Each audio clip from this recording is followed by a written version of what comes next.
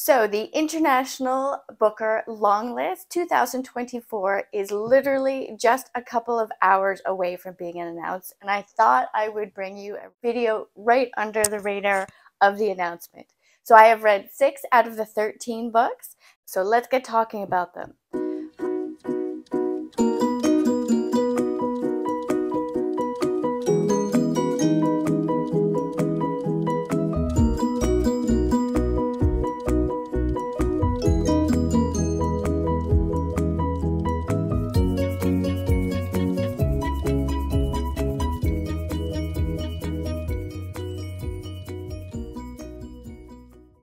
Hi, my name is Kim, and welcome back to my channel. If I am new to you, I am a lover of literary fiction as well as book prizes, including the Booker Prize, the International Booker, the Women's Prize, and Panda Reads. So let's get talking about the 13 books and which 6 I am hoping will be on the list.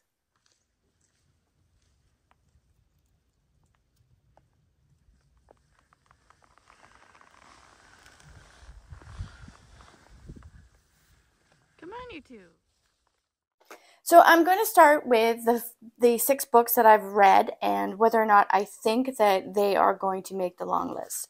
So the first one that I tackled was The Silver Bone by Andrei Kurkov from the Ukraine, and it's translated from the Russian by Boris Draglek.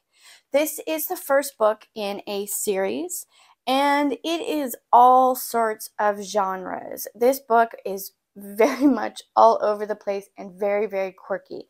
There's a little bit of magical realism, which is done very, very well.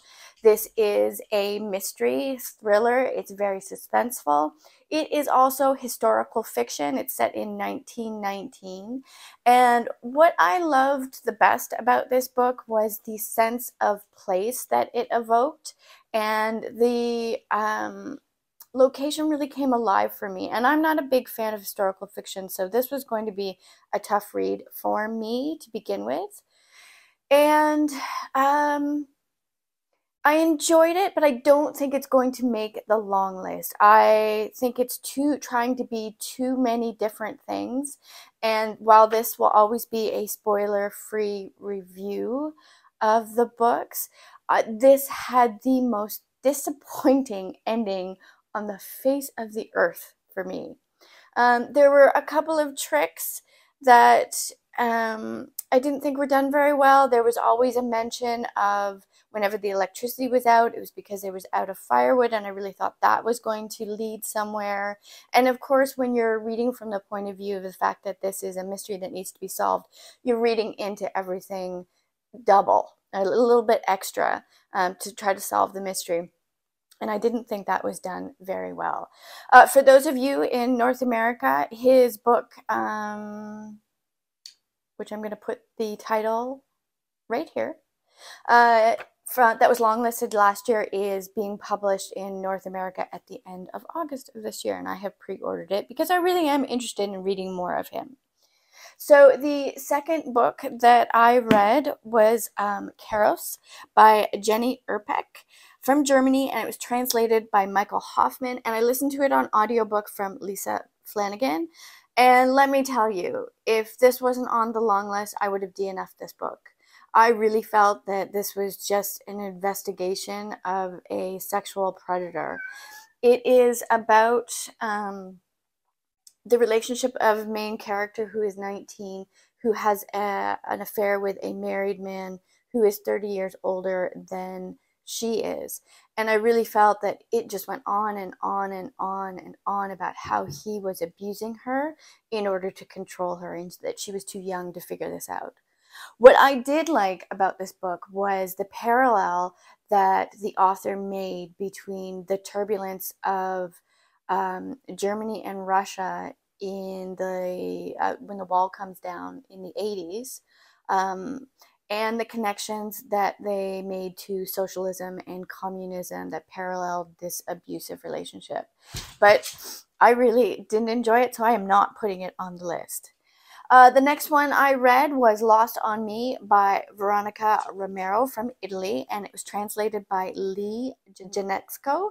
And I listened to it on audiobook and it was narrated by Carlotta Breton. And this is a bit of a satire. It's a bit of a farce. It's very lighthearted and funny. It's told from the point of view of the main character, Veronica, who is coming of age and how she's always in the shadow of her older brother. And while I enjoyed it, I didn't think it was great, and it never went over the top in terms of the satire, but it felt a little bit forced at times. So I'm not going to put that one on the list.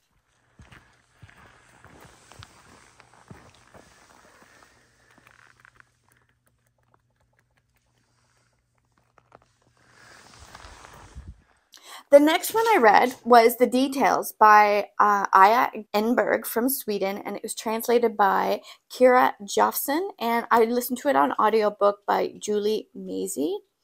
And I was really reluctant to start this book because I think it's sort of been misrepresented as a fever dream book. So I was thinking that this was going to be something that I would have to listen to very, very carefully. Not that that's a problem, but that it would be very fragmented, I guess is what I'm trying to say, in that this woman who has a fever, it opens up when she's reaching for a book, and there's a notation in the book, and she goes back into her memories. And I thought that she would be resurfacing and plunging down with the fever, but it's not like that at all. In fact, it's the exact opposite. This is a very quiet, meditative book. It almost reads like a memoir. It is a lot about writing. It takes place over 4 parts, and each part is a different person that she's reflecting back on. If anything, I really wanted there to be more of this beautifully quiet, well-written novel. I wish that the author had written more about the relationship with the main character's children. Maybe that'll be a sequel. But I'm not going to put it on the list, even though it is a fantastic book. I highly recommend it. 5 out of 5 stars. I really think that it's not going to make the long list because the judges announced that the theme of these books and what they're looking for are books that speak of courage and kindness, of the vital importance of community, and of the effects of standing up to tyranny. And there's just no standing up to tyranny in this book. So while it is beautiful and lovely, and I thoroughly enjoyed every minute of it, I'm going to say it's not going to make the list. The next book I read was Not a River by Selva Amada, and it is translated by Annie McDermott. Selva Almada is from Argentina, and I found out from the translator's note in the back of the book that this is part of a loose trilogy. So there is a book called Brickmakers and The Wind That Lays Waste.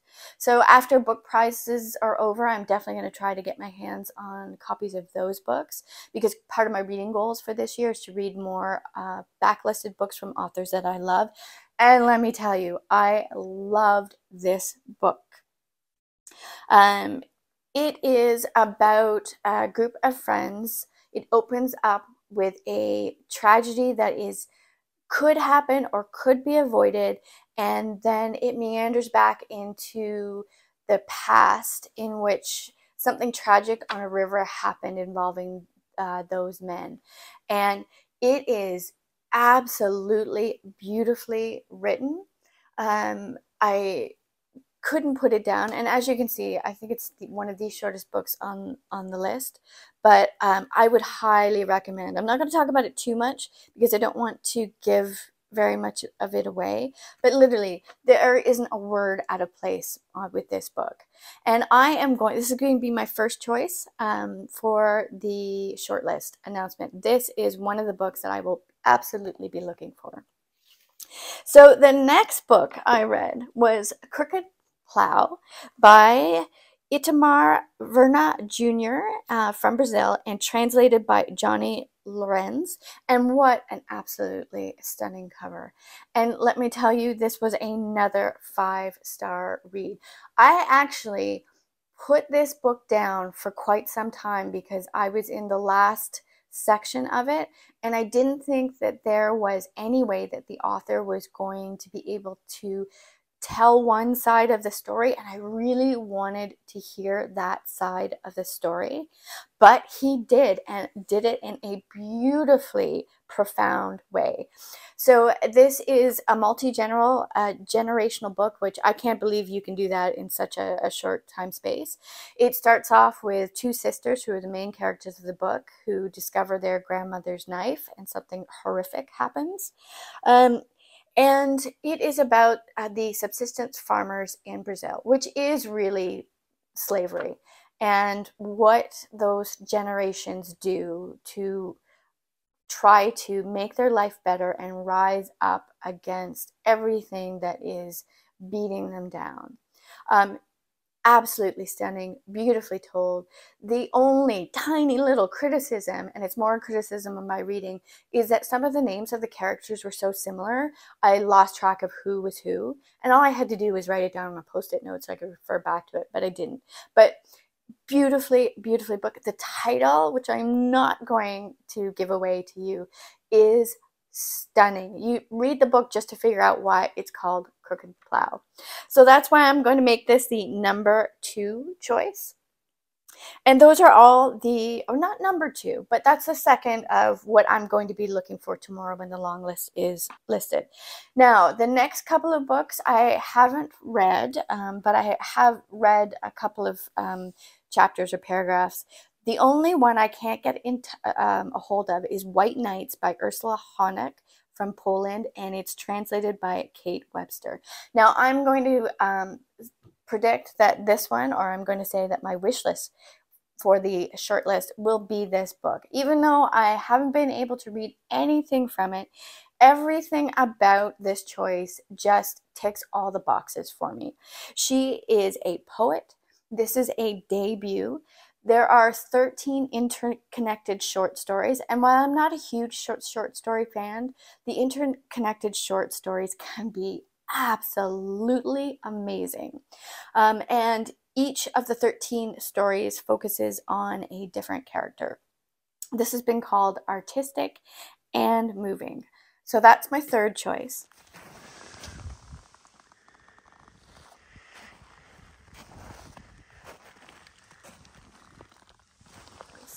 My fourth choice, and I was able to read a couple of pages, is going to be Mater 210 by Hwang Suk Young, translated from Korean by Sarah Kim Russell and Young J. Josephine Bay.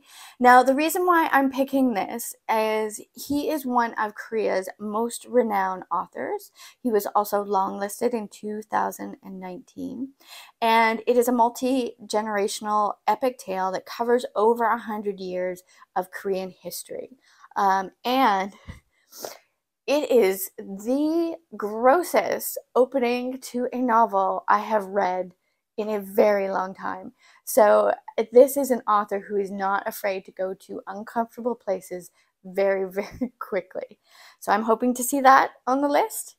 The next one I would like to see on the list, and this literally arrived at my front door this morning. For those of you in North America, this was just released at the end of March, and it is Simpatia by Rodrigo Blanco Calderon. It is translated by Noel Hernandez Gonzalez and Daniel Hahn. It is about the mass exodus of Venezuela, and it is about a man who has been abandoned by his wife and how he forms connections with dogs that have left behind. And it says on the front that Blanco Calderon speaks to us of dogs and men, of their struggle for survival, of their pain, and of their hope. And the first couple chapters that I read, I can't wait to keep reading it. This might actually be my next read.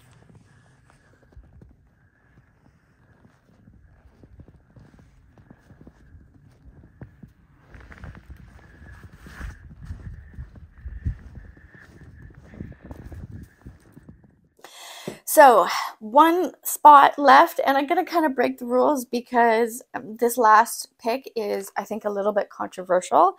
And I am going to partially pick A Dictator Calls by Ismail Kaderi.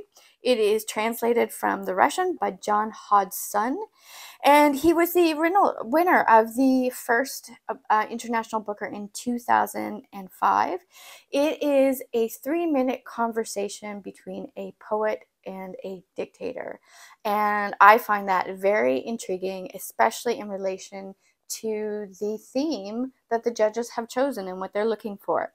Now, why I think this is a controversial choice, and I think that that's obvious, is this is a Russian author, and I don't know if the judges will consider that and be a little political, but maybe not. I hope not. I hope it's judged fairly, but it's also a slippery slope. I think that when you've got an author on the long list from Ukraine and another one from Russia, it can go to places it shouldn't in a book prize that really shouldn't be political.